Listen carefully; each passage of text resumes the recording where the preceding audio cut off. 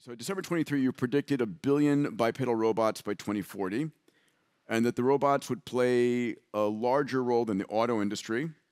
And 6 months ago, you suggested robots could be at 10K and be as essential as a smartphone. So coming off of Brett's presentation, talk to me about your thoughts on I think Brett is right. It is going to be a large business. And from a situational awareness point of view, how many people have read the situational awareness paper? It's well, amazing. For the rest of you, you should read it. Yeah. And if you don't want to read the whole thing, grab the paper, put it in Notebook LM, and listen to the podcast. That's a good idea. I'm serious. It is. It's an extraordinary paper. Yeah, it is extraordinary.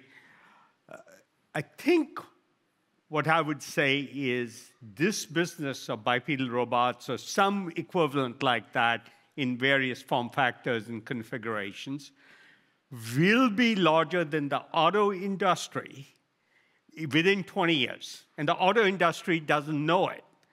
So if we have 1 billion bipedal robots, and I think that's an underestimate. I agree with you. First, these robots will do more work than all of the manual labor humanity does across 7 billion people today. Right? And there may be many more than 1 billion. And they'll be working 24/7, not 8 hours with breaks. Yeah. So the capacity for labor goes up dramatically, while AGI, we can address that, increases the capacity for human thinking and human expertise, which will essentially be free. We can come back to that. But it's such a large opportunity that very few people, and almost nobody in the group that should understand this, which is the auto industry, their biggest opportunity has failed to recognize it, except Elon. He's doing robots. Yeah, Elon says it will be bigger. It'll be the biggest part of Tesla will be Optimus. I believe that. Yeah.